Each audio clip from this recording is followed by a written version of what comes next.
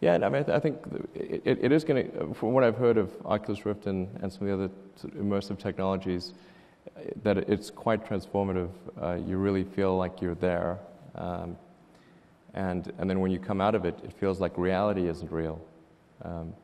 So I think we'll see probably less physical movement in the future as a result of the virtual reality stuff.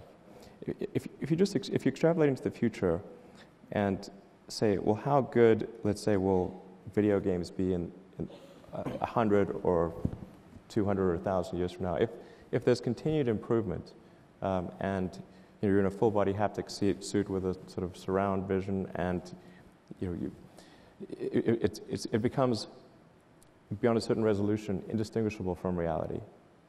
And there are likely to be millions, maybe billions of such simulations. So then, what are the odds that we're actually in base reality? Isn't it 1 in billions? Is it? I mean, I can give the counter argument, but I'd rather you give the counter argument. Obviously, this feels real, but it seems unlikely to be real.